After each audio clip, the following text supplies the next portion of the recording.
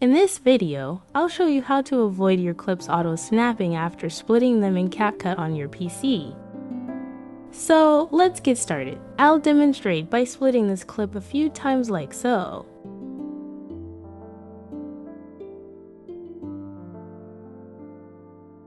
As you can see, it doesn't snap unless I place it here. To prevent this, simply turn off the auto-snapping feature by disabling the option here. You can also turn off the linkage and main track magnet to keep your clips separate while editing.